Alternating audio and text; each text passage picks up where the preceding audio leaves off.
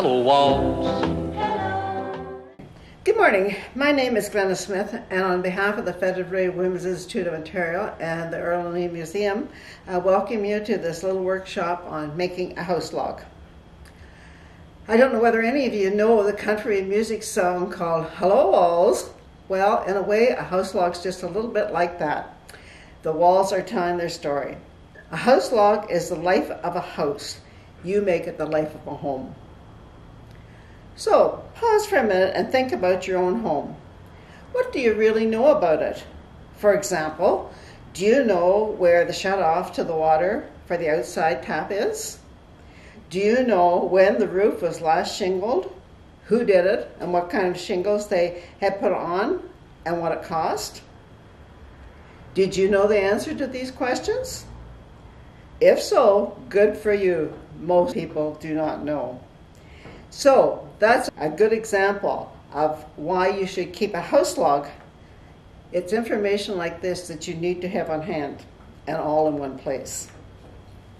So, we lived in a home for 53 years. And when we listed the house, I put the log, my house log, out on the table for an open house, and I also showed it to the real estate agent. And they thought it was just wonderful, and I really believe that what was in that house log helped to sell the house. People realized they had all the information they would need right there at hand. And when we did sell, the new owner asked if he could keep it. Well, of course, that's the purpose of a house log. You would leave it with the house.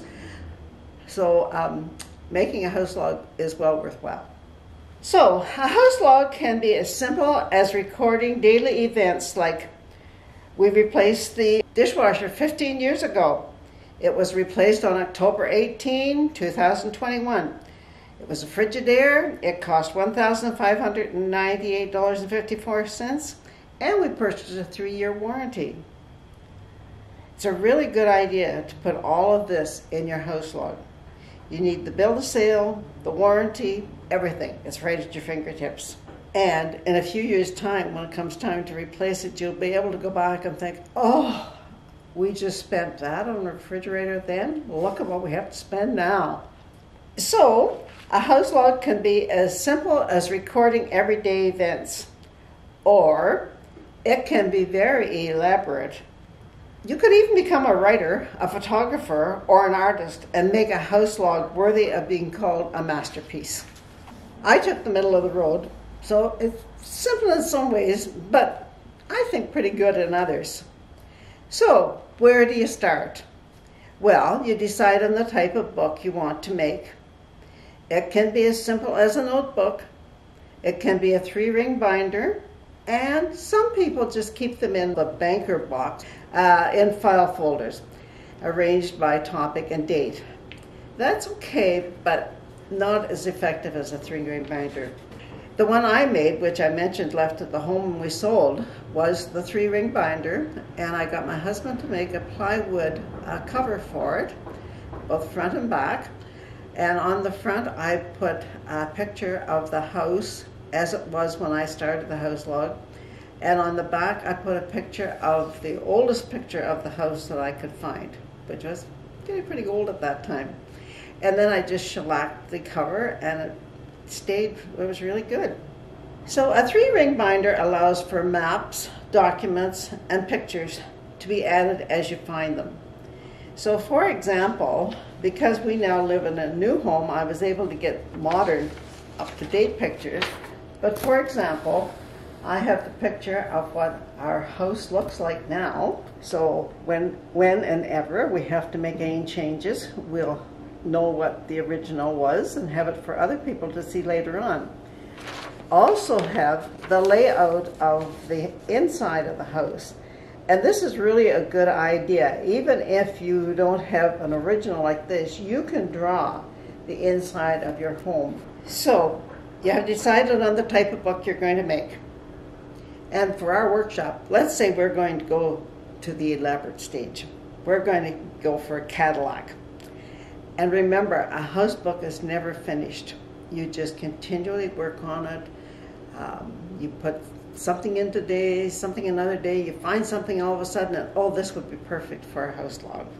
You really do need to divide your house log into 3 sections: the history of the house, general information, and family life. So again, keep in mind, a house log is not a half-day job. This is an ongoing project, and a lot of research may be required.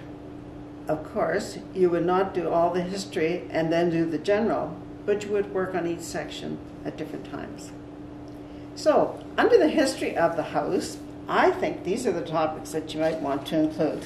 So you might want to put the legal description, the date the house was built, the style of house, changes from the original, former residents, and you may think of other topics that you'd like to include too.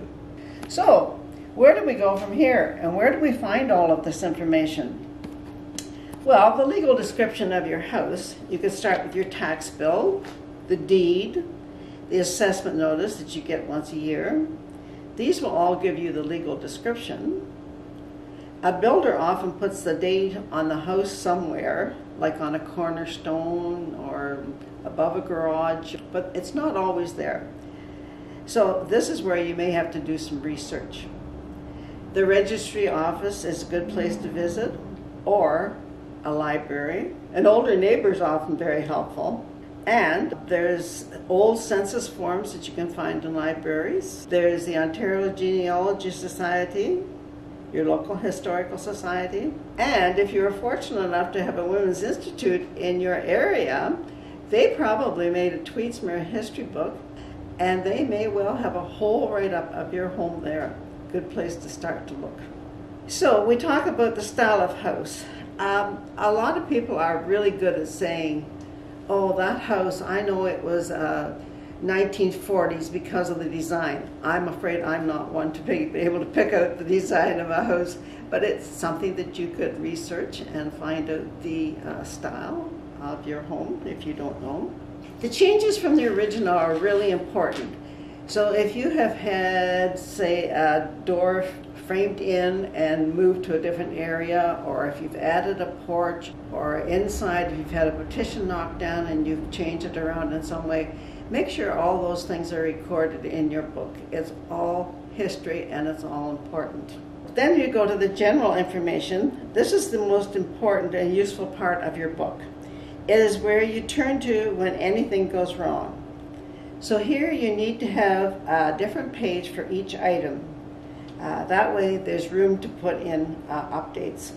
So for example, you should have a page on the roof, the water system, the furnace, and so on. So for example, let's take a look at the roof. What type of roof is it? Is it asphalt shingle? Is it a steel roof? If it's shingle, for example, what kind? What color? Who put them on? Was there a guarantee with them? And if possible, put in the cost.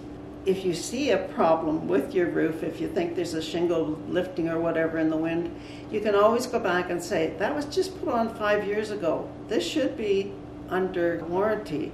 And if you put the name of the person who put the roof on in the first place, it's easy enough to contact that person and hopefully get your roof fixed up.